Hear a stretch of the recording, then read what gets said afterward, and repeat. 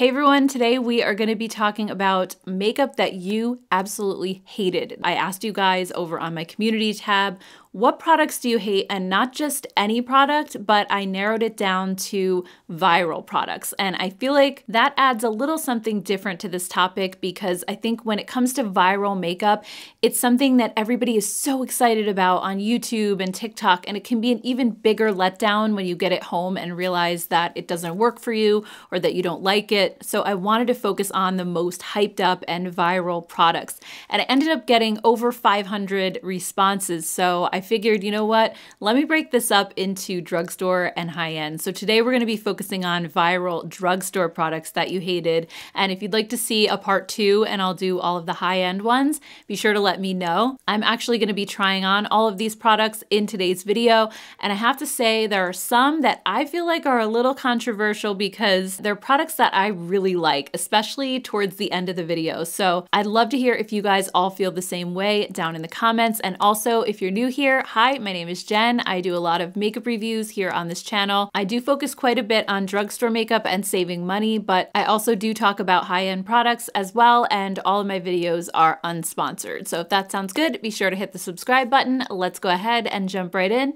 and get started. All right, so let's start out with primer, and there were two that you guys both really hated. Both were from e.l.f. actually, and the first one was the Halo Glow Liquid Filter, and the other one was the e.l.f. Putty Primer. But this one definitely had more votes from you guys. So let's just see what you had to say.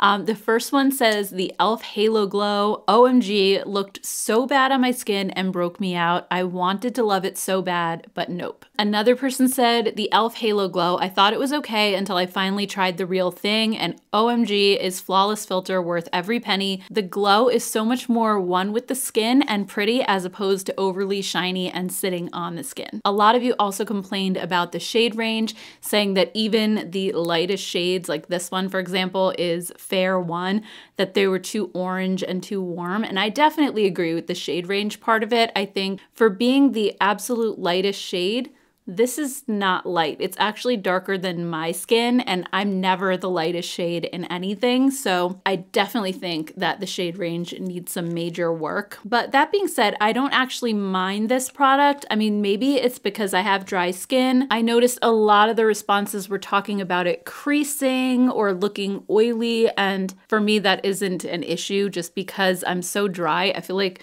my skin just kind of sucks this product right in. It doesn't even have time to crease. It just adds a nice amount of moisture. But as you can see, like, it's definitely darker than my skin tone. I mean, I do like the nice glow that it gives under makeup, but I agree, Charlotte Tilbury, I think, has a better shade range. They have some that are much lighter if you have a more fair skin tone. So e.l.f. really needs to work on that. Maybe at some point they'll come out with new shades. Next, when it comes to foundation, there were a couple of drugstore options that you really were not loving, like the e.l.f. CC Cream or the Maybelline and L'Oreal foundations that are in the little dropper. But by far, the one that you guys were the most upset about was the Infallible 24-Hour Fresh Wear Foundation. So many of you hated this product.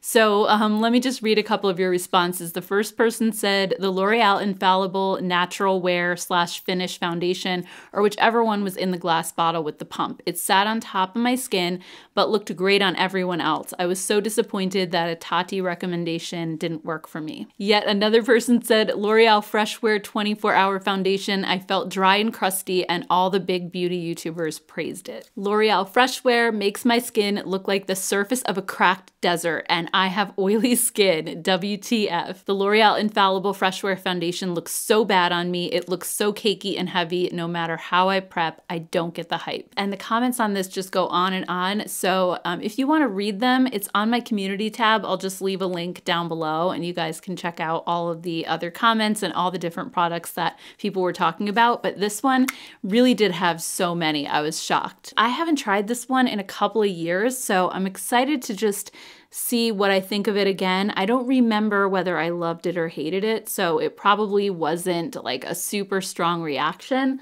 But it also didn't make it into like my favorite foundation drawer either. So I'm guessing I probably didn't love it. Ooh, it actually has a really strong perfumey smell. I don't remember that, but I do remember everybody totally going crazy over this foundation and saying how natural it looked on the skin. And I find with anything that tends to look dry or cakey, using a very small amount of product and then also applying it with a damp sponge really seems to help. I have to say, I actually think this looks really good right now. I don't know if it's something that as I wear it, it's gonna get drier or, you know, start to sink into fine lines and all of that. But right now, I think it looks really fresh, really natural. It has decent coverage. I didn't use a lot, like I said, so maybe that's one of the tricks to getting this to work, but I'm actually pleasantly surprised by it. I don't remember liking it this much last time, but I do want to let it just sit throughout the day and we'll see how it looks by the end of the night. I just want to skip over to brows really quickly, and most of you didn't put any type of brow products that you hated, but also I don't feel like a lot of brow products have really gone viral, at least not that I can think of off the top of my head. But the one that I did get a couple of responses on is the NYX Brow Glue. So the first person said, NYX Brow Glue, they neglect to mention that it's glue that never sets down. My brows were sludged all over my face. And then one other person just said, NYX Brow Glue, this product does not work for me, but they didn't really explain why. So this was another product that I bought when all the hype was going around, and I used it like once or twice. I don't think I was very impressed, so that's why I haven't used it again, but I figured I would just try it and see how it goes. So this kind of like texture-wise reminds me of that Anastasia Brow Freeze that comes in the pot. Like it's a little bit thick and goopy like that, but this is actually a little bit easier than Brow Freeze because it just has the wand attached and you don't have to like use that pot and then go get another spoolie brush. It just seems to make it a little bit easier. So, I mean, yeah, it does feel kind of sticky and weird, but I just want to let this sit for a few minutes before I fill in my brows, and we'll see if it does in fact dry down or if it stays wet throughout the day. So let's move on to concealer. This was another one. I think you guys were sort of torn between two different drugstore formulas, the e.l.f. Camo Concealers, both the regular and the hydrating, and then also the Maybelline Age Rewind with the little sponge on top. But as I was counting up the responses, I think e.l.f. definitely wins here. So here I have the original Camo Concealer. I did have the hydrating one for a while, and I'm pretty sure I tossed it because it was starting to go off. I had had it for too long, but I didn't really love it under my eyes, but I did use that as like a eyeshadow primer, and it worked great for that. So let's see what you guys had to say about the Camo Concealer. The first one said, the e.l.f. Camo line, the CC cream and both versions of the concealer. I wanted to love them, I really did, but they made me look like the Crypt Keeper. Dry and cakey are the two words that come to mind. Definitely not for me. And then someone responded to them and said, ha, same here, I looked a decade older. I'm just putting like a dot of this on the outer corner of my eye. The next person said, several products come to mind. I suppose the worst was the first e.l.f. Camo Concealer, this one. Goopy, gloppy mess, cracked when it finally dried. I joked about throwing it into my toolbox for future use as a wall patch spackling compound. Strangely enough, the hydrating Camo Concealer is one of my top 3 favorites. So, I mean, I think there's definitely a difference between the two. The hydrating version is by far not as drying as this one. But I also kind of wonder, because I haven't used this in years, if I just apply a little amount like on the outer and inner corners, which is what I've been doing with concealer now for a while, if it would really be that bad. I sort of feel like when this came out years ago, people were still doing like the big triangle under their eyes. And I think if you're gonna add that much of something that's dry like this, it's gonna look cakey. But I'm wondering if I use it really sparingly, if I'll like it better. I mean, it's absolutely brightening my eye area quite a bit. What shade is this? This is the shade Fair Beige. So it's a pretty light shade to begin with. It's not looking terrible at the moment. I'll zoom you guys in just a second and we can kind of take a look at the foundation and the concealer and all of the base products. But so far it does seem to be looking okay. So I wonder if it's just because I'm not putting that much of it. I think because this formula is like so thick and rich, you really don't need a lot and it still gives amazing coverage. All right, so zoomed in, I feel like everything is looking pretty good. The only thing I don't like is the e.l.f. Camo Concealer. It looks a little tiny bit crusty, like on the inner corner of my eye right there. I don't know if you guys can even see on camera. It looks okay out here on this side, but in here, I just feel like it looks a little bit more textured. But the foundation looks okay so far. We're just gonna have to see how it wears. Moving on to eyeshadow, a bunch of the different responses that I got were for higher end palettes, so I can't wait to talk about those in another version of this video. But when it comes to drugstore eyeshadow, again, it was e.l.f. that you guys really did not like. The first one said the e.l.f. bite-sized shadow quads, the quality was okay for the extremely low price, but people were comparing them to high end and needed to calm down. And another person just put it very succinctly and said e.l.f. bite-sized shadows suck. So I have two here that I'm gonna be using today. I think the one thing I don't love about these is that I can't always get a complete look just with one palette. I really like the Cream and Sugar one, but it doesn't have a good transition color. It has this light ivory shade and then it has this really dark shade. So I'm gonna be using the all matte one, which is called I Love You a Latte. And I'm using this just for transitions. And I really love what the first commenter said about these. I think they're good, but they're not like mind-blowingly good. And I think the reason that people were going crazy for them is because they were $3, and I think people probably expected them to be total garbage. And when they weren't, they were just pleasantly surprised. And then I think everybody just kind of ran with that and took it a little bit further than it needed to go. I mean, that's just my personal take. I know there are people who absolutely love these shadows. And again, I think they're good. They're not bad. My biggest gripe is just with the shade selection in some of them, because I feel like I have to go between different palettes. All right, so going back into the Cream and Sugar palette, I'm gonna put the coppery shade in the middle of my lid towards the outer corner, and I'm gonna put this one in the inner corner. And yeah, these shimmers, like they're so smooth, there's no fallout. Look at that. It's just so pretty. All right, so eye look is done. I just kept it very, very simple, but I think these shadows do a decent job. So I don't agree with the person who said that they suck. I don't think they suck, but I also think they might have been overhyped just because of the price, and I think they just exceeded everybody's expectations because they were so cheap. Next, when it comes to mascara, this was very polarizing. You guys were super opinionated about your mascaras. I think that's one category where people definitely have like strong likes or dislikes, and there were tons of responses for the L'Oreal Telescopic Lift and the Maybelline Sky High. Those were two that were really, really hyped, and a lot of you were let down by them, but I think the biggest one was probably the Essence Lash Princess. So many people really hate this mascara. So let me just read you a couple. The first one says, Essence Lash Princess, green and black. Looked gorgeous until I had total panda eyes 2 hours later. Not good for oilier skins with long lashes. The transfer and smudging is insane. I mean, as a person with dry skin, I will tell you this smudges a lot on me as well. Another person said, for me, it was the Essence Lash Princess mascara. After a few hours, I'd end up with black smudges underneath my eyes. I mean, it was pretty much all about the smudging.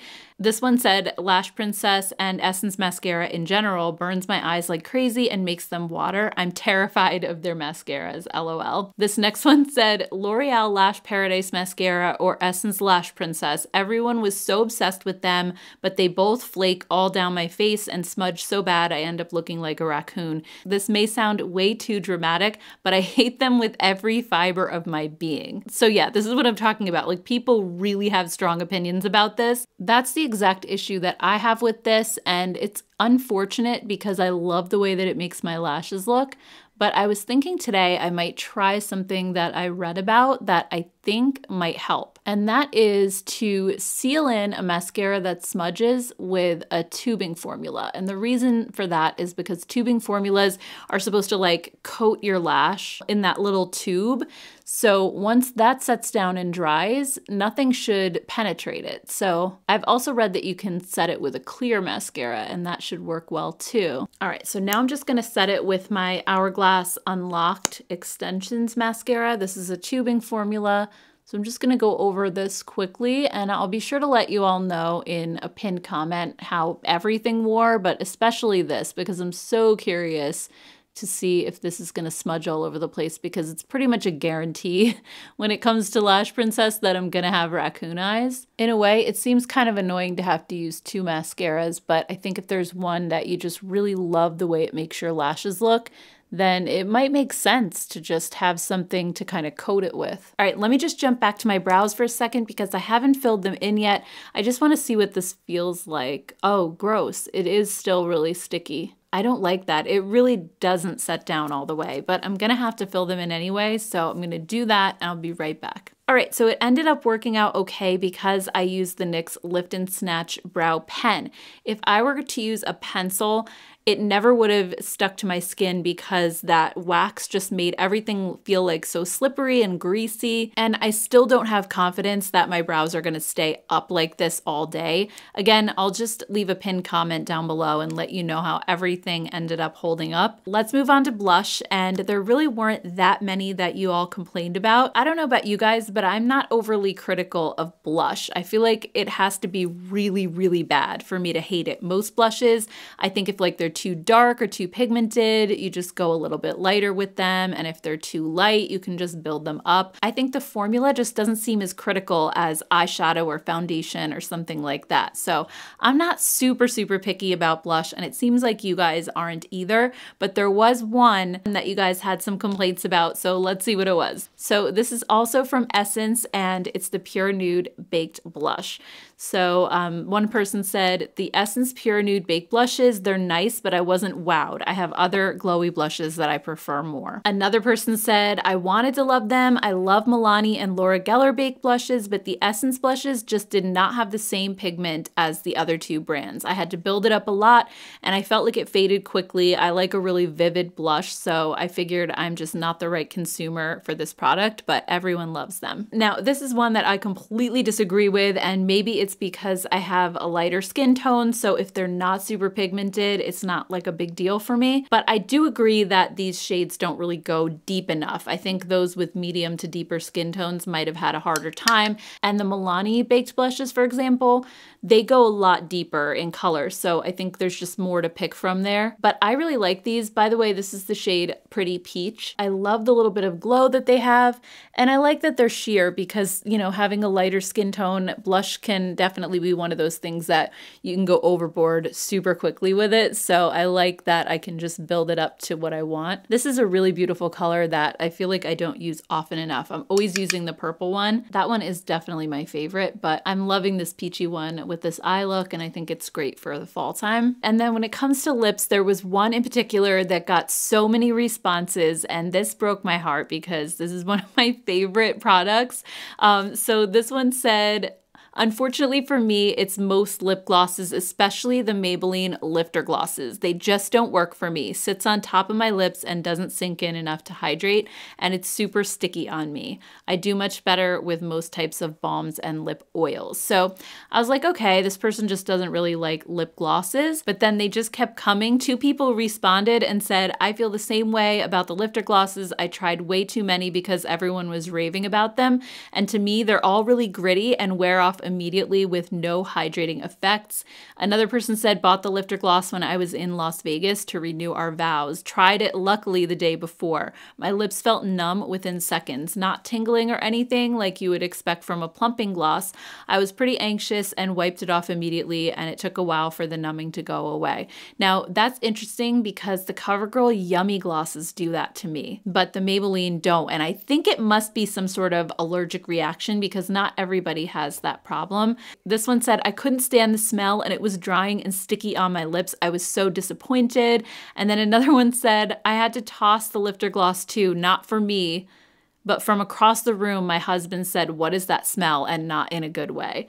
I love the smell of these. They smell like coconut, which to me smells like the beach and summertime. I don't know. I love these. Maybe I'm in the minority, but I find them to be really hydrating. And I love the formula too because it doesn't have like the plumping tingle, but at the same time, it still plumps up the lines in my lips and makes them look less noticeable. Today, I'm gonna wear the shade Sweetheart, which looks bright orange in the the tube, but it actually comes out just more of like a peachy color. This is actually one of the new shades that came out in the springtime. They had launched a couple of different colors. I want to say like 6 more shades, and they were all like really bright and summery colors. I mean, yeah, it is a little bit of like a thicker formula, but I don't feel like it's a sticky gloss. Like when I press my lips together, they don't stick. Like, you know how sometimes it's like that sticky, tacky, almost like your lips are gonna get stuck together? It doesn't feel like that at all. It feels really smooth. But I guess I will kind of agree with the one commenter that said that they sit on top of your lips, because I do think that they do that. They're not like a lip oil that's thin, that's gonna like sink in more. And I think for that reason, they can kind of wear off quickly. But I just look at it as, you know, it's a lip gloss and I'm not expecting too much longevity out of it. All right, guys, so full face is done.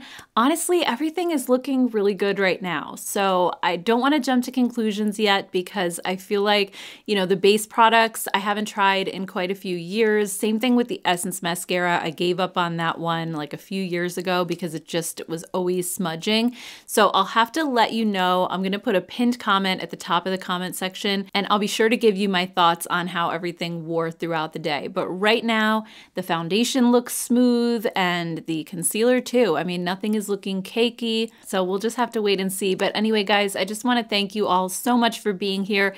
Thank you for all of your responses. I really enjoyed reading through all 500 and something of them. And like I said before, if you want to read through all of the responses as well, feel free. I'll just put a link down below. And also, if you have a little bit of extra time and you'd like to check out some more of my videos, I'll just put a playlist right up here that you could check out next. And also, if you're not subscribed, I would love to have you here. Just hit the subscribe button before you go. And I hope you all have a great rest of your day, and I'll see you in my next video. Take care, guys. Bye.